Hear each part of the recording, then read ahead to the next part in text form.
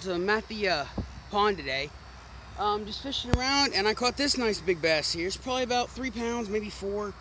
Caught him on a deep baby blue. He was foul hooked under the chin and in the lip, so I threw it over into weeds like that, just way down that way, a lot worse. And the way with this deep baby blue is, the issue with it is that it likes to drift to the left and the right really hard. So the minute I went to rip it out of the weeds, he hit and I didn't even know it, and I went to pull harder and it just stopped. I'm like, fuck weeds, and started pulling, and it just freaking took off. So anyway, nice little bass. As you see, he's about as long as my arm is. I gotta go, guys. Later.